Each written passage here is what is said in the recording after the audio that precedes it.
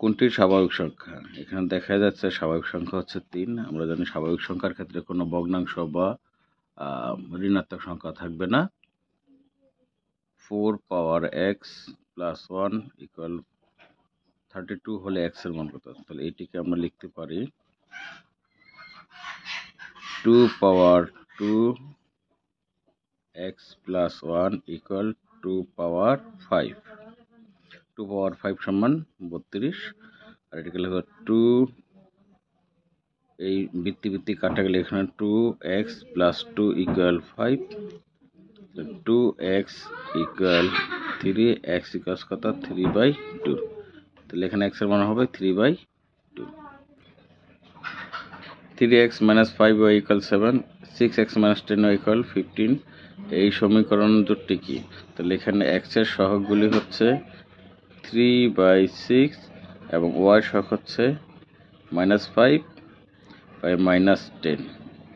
তাহলে এটি কাটলে 1/2, এই মাইনাস কাটা যায়, এখানে 5কে 10 দ্বারা কাটলে 1/2। তাহলে দেখা যাচ্ছে যে এখানে সমীকরণ জোটদ্বয়ের সহগদ্বয়ের অনুপাত পরস্পর সমান।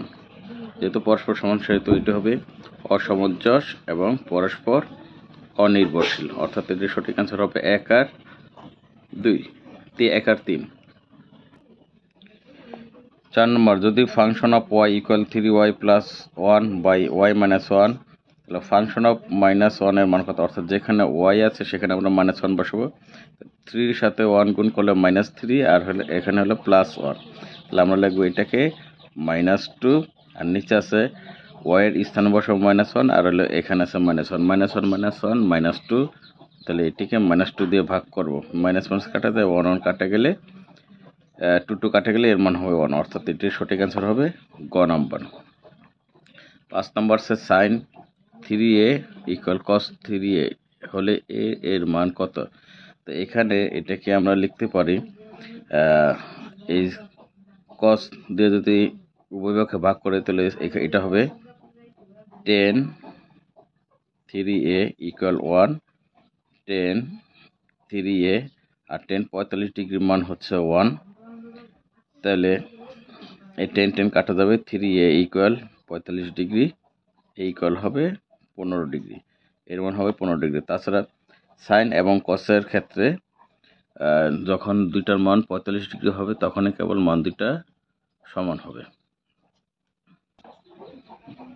a/b ইকুয়াল b/c ইকুয়াল 2/3 হলে a অনুপাত c এর মান কত?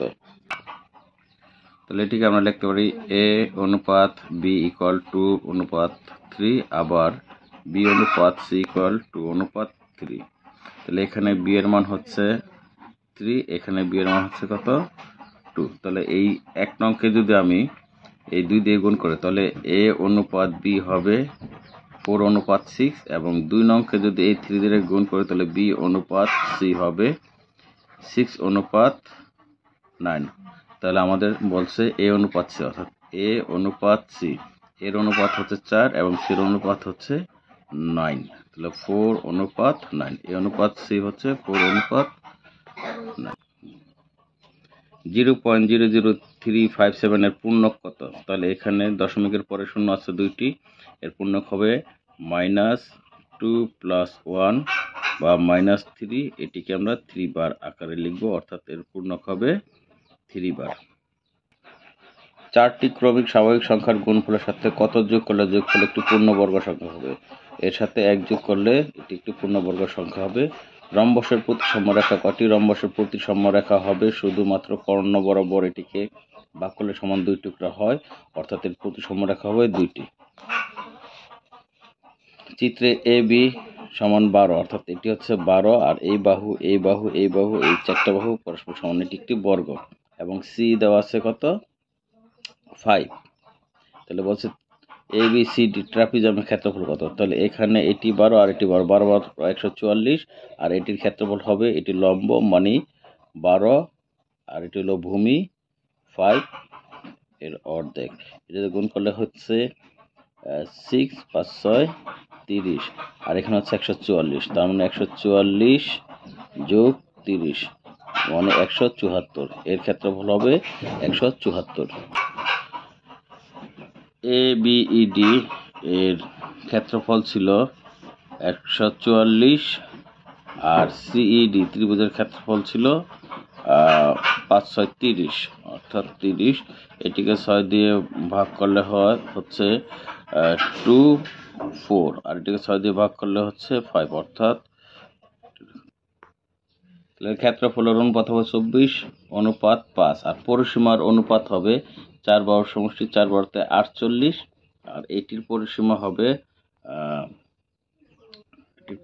হবে এখানে দেওয়া আছে এটি 12, এটি হচ্ছে 5, তাহলে এটি হবে 13।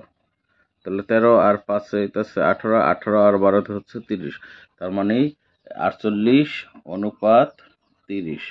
এটিকে যদি 6 দিয়ে ভাগ করি, 6 দিয়ে ভাগ করলে এটি হবে 6টা 48, আর এটি হচ্ছে 5, তাহলে এগুলো 8 অনুপাত 5 হবে এর পরিসীমার অনুপাত, আর ক্ষেত্রফলের অনুপাত হবে 24 অনুপাত 5।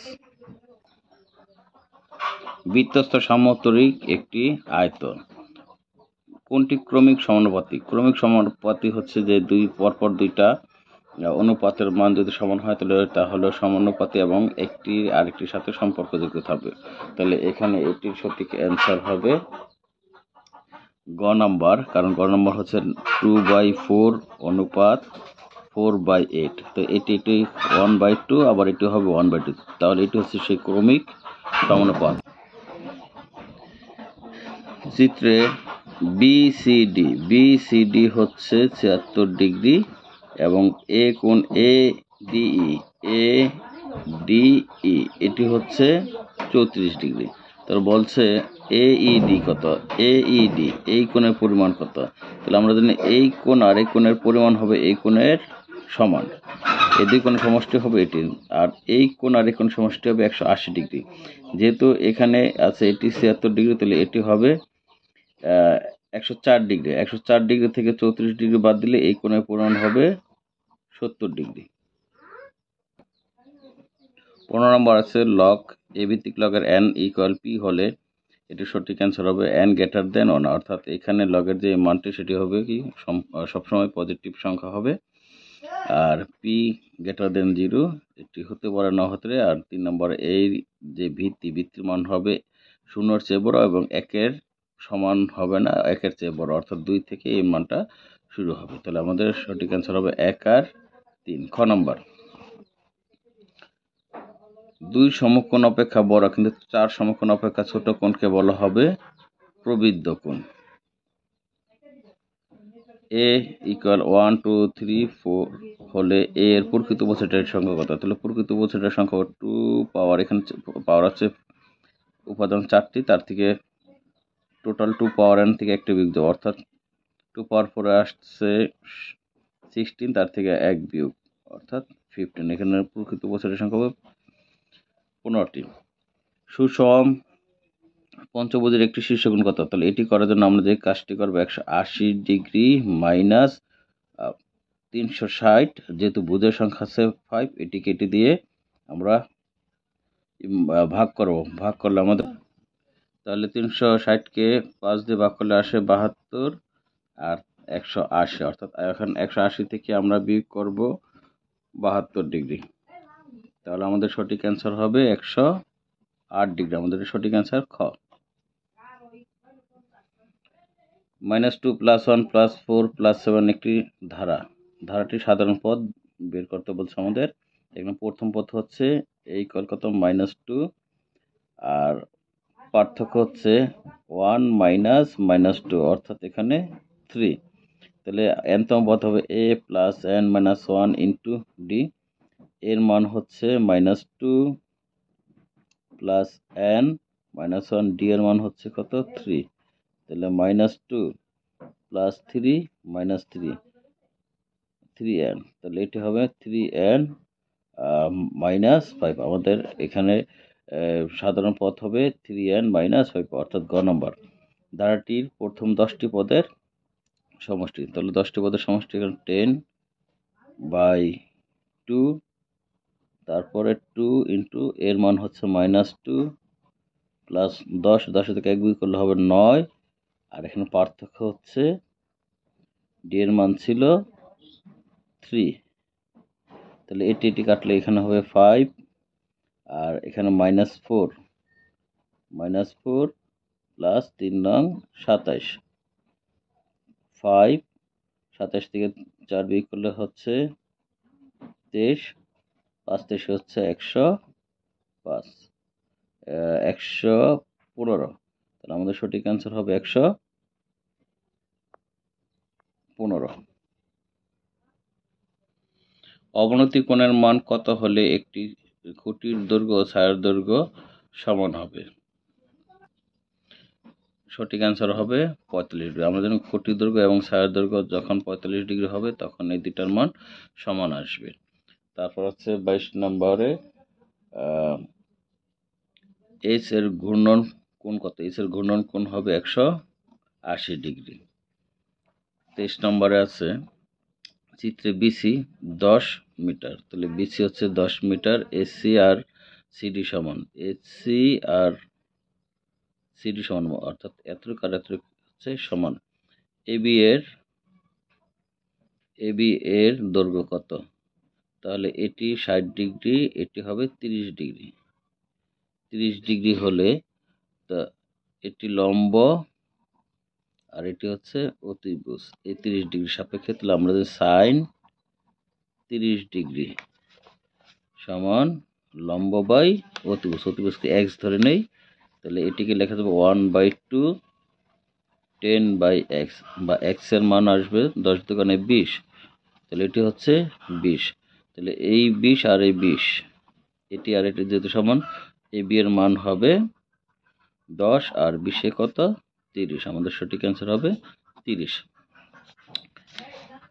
তারপরে বলছে x² minus √3x plus 1 = 0, x plus 1 x এর মান কত? তাহলে এটিকে আমরা লিখতে পারি x² প্লাস 1, এই √3x এই পাশে নিয়ে আসলে হবে √3x, x দিয়ে আমরা ভাগ করে দিলে x প্লাস 1/x ইকুয়ালস কত? √3, তাহলে আমাদের সঠিক অ্যান্সার হবে √3। তারপর বলছে x³ প্লাস 1/x³ এর মান কত? তাহলে এটিকে আমরা লিখতে পারি এরকম, x plus 1/x whole cube minus 3x 1/x x plus 1/x, এটি কাটা যায়, এটির মান ছিল √3 হোল কিউব মাইনাস 3√3, আর এটিকে লেখা যাবে 3√3 মাইনাস 3√3, এটি কাটা যায় সমান কত? 0, তাহলে আমাদের সঠিক অ্যান্সার হবে 25 নম্বর। অজীব রেখার লেখা আঁকতে y অক্ষ বরাবর কোনটি ধরা হয়? y অক্ষ বরাবর ধরা হয় ক্রমযুক্ত গণসংখ্যা। কেন্দ্রীয় প্রবণতার পরিমাপযোগ্য পরিমাপ নয় কোনটি? আমরা জানি কেন্দ্রীয় প্রবণতার পরিমাপ হচ্ছে গড়, মধ্যক, প্রচুরক, তাহলে এটি অবশ্যই বিচ্যুতি হবে, এটি 27 নম্বরের সঠিক অ্যান্সার হবে বিচ্যুতি। x²5x সমীকরণ মূল কয়টি? তো এখানে এটি ক্যালকুলেশন করলে হবে x³ আর এখানে হবে 5² তো এখানে আমাদের সঠিক অ্যান্সার হবে 3টি, কারণ এখানে পাওয়ার আছে কত? 3, এর পাওয়ার যত হবে এর মূল ঠিক ততটি হবে। দুটি সম্পূরক কোণ সন্নিহিত হলে